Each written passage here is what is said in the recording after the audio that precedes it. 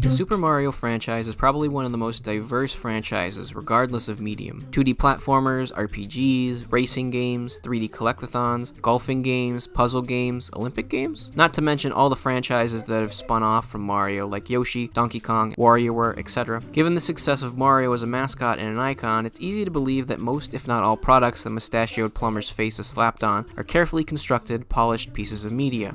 They're brothers. They're plumbers. Oh no! Mario!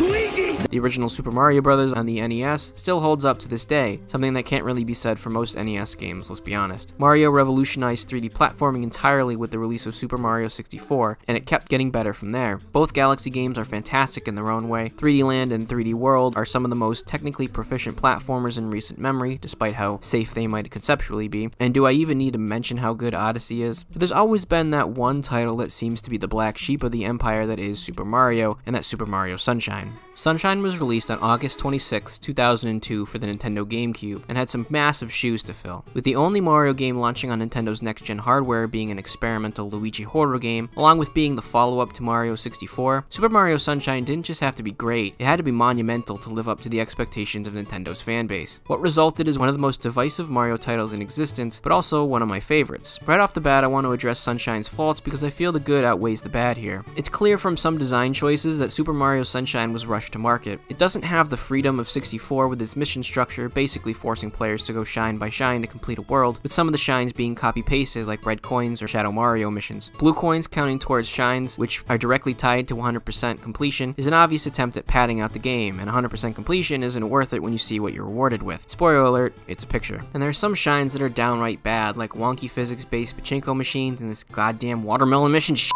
All that being said, they're mostly avoidable quirks that don't ruin the game as a whole. To be honest, my playthroughs of Sunshine are just for fun, so I skip whichever shines are frustrating, only collect whatever blue coins I can, and beat the game with little to no issues. Overall, Sunshine is pretty damn great in my opinion, for a number of reasons. Nintendo has pretty much perfected how Mario controls at this point, regardless of which dimension he's in, Sunshine included. Controlling Mario feels great, better than 64 in my opinion. He's gained a few new moves that are a blast to pull off, like the belly slide, while keeping classics like the triple jump, backflip, and side jump. Sadly, the long jump is absent from Sunshine, most likely due to design decisions when adding a new mechanic to Mario's arsenal, Flood.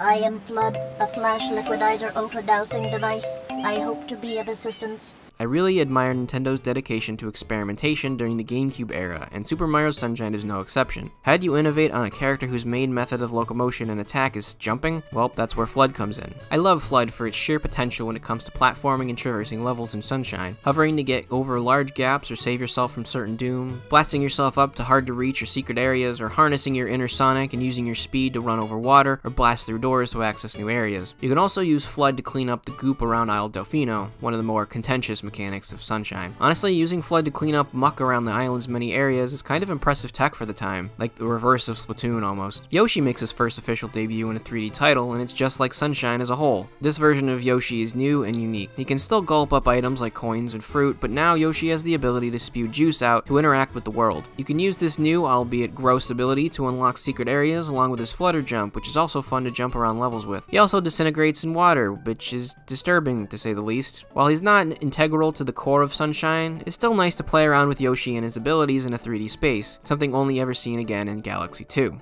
Speaking of something new, Mario now has a story. Kind of. It's a little bit more involved than Bowser steals Princess Go Save, although it's nothing special in terms of a narrative. Sunshine is also the debut title of Bowser Jr., who is now a staple in the franchise, so much so that he's even appeared in Super Smash Bros. Under the guise of Shadow Mario, Bowser Jr. spreads goop all over Isle Delfino, and the residents contract Sonic Adventure 2 syndrome and lock Mario up for Shadow Mario's crimes. Now I know what's going on. The military has mistaken me for the likes of you.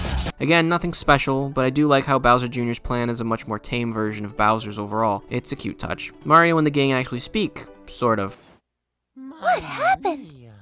There's very few spoken dialogue scenes in the game, and while some are goofy, it adds to the charm of Sunshine as a whole. Isle Delfino has much to do with that charm, as it's one of my favorite locations a Mario game's ever been set in. Isle Delfino has a lot in common with, believe it or not, the world of Dark Souls. Bear with me. Sunshine's many levels aren't interconnected per se, but the whole island feels that way due to small touches like being able to see the levels off in the distance like Pianta Park from Delfino Plaza or Rico Harbor from Bianco Hills. It's the first time in a Mario game that's felt like a real place Mario when the player has to explore. Previous and future titles employ the idea that levels have nothing to do with each other, which does have its merits. Galaxy does this the best as a level concept doesn't have to be constrained to one or two aesthetic ideas, but the way Super Mario Sunshine's levels and worlds are designed make Isle Delfino feel special.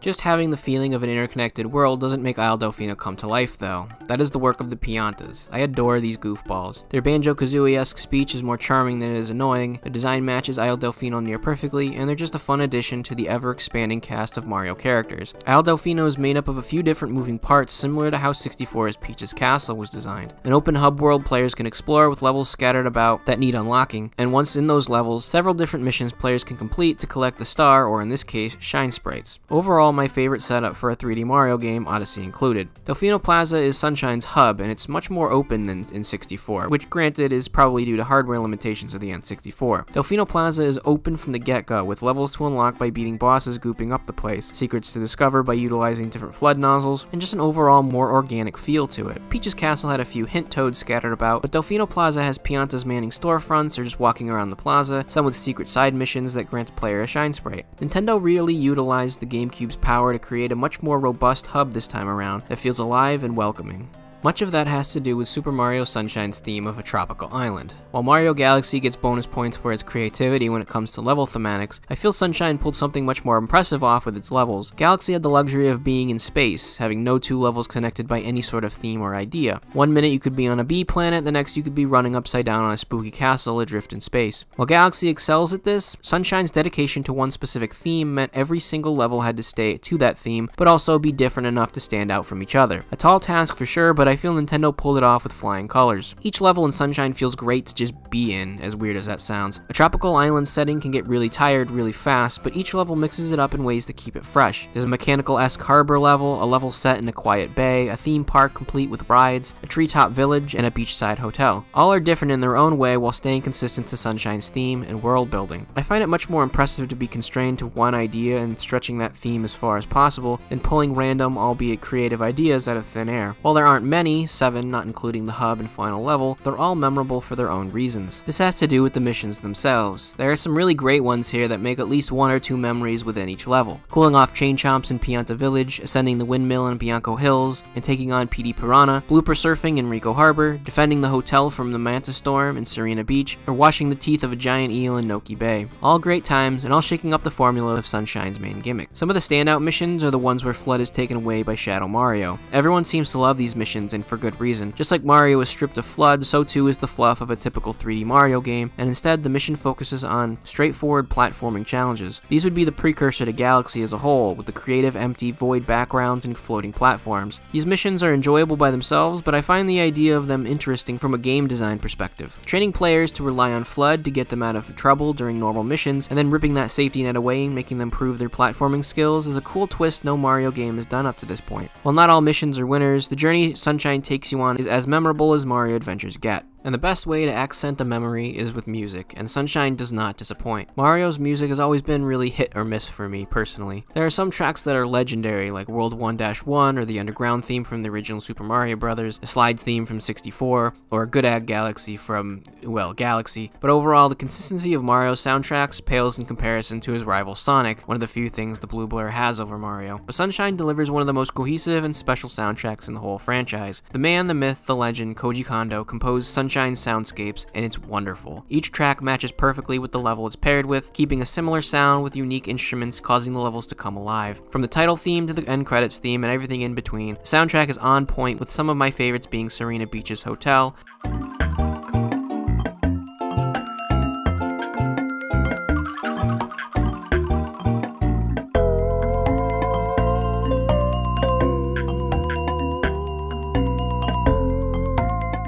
Noki Bay,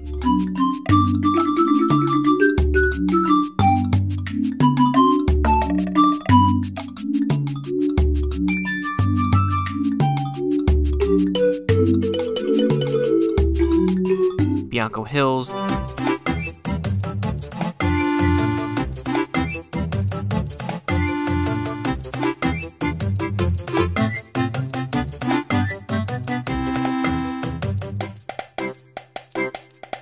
And of course, Isle Delfino.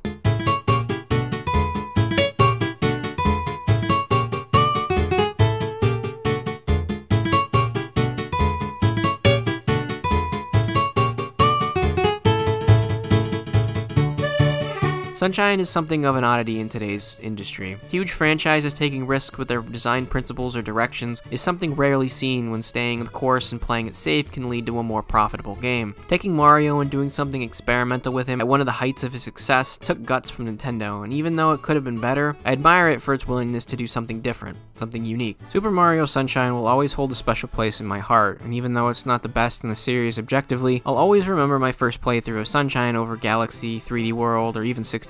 The whole of Isle Delfino was fun to explore, beautiful, and best of all, it's something totally new and unique for Mario, and I'll always admire it for that.